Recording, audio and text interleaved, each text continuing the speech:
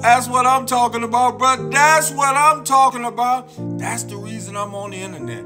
That's the reason I put out these messages every day.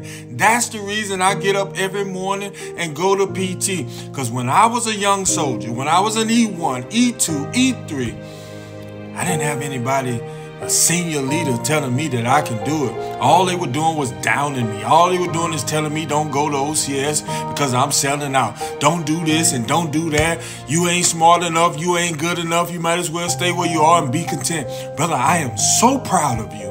I am so proud of you.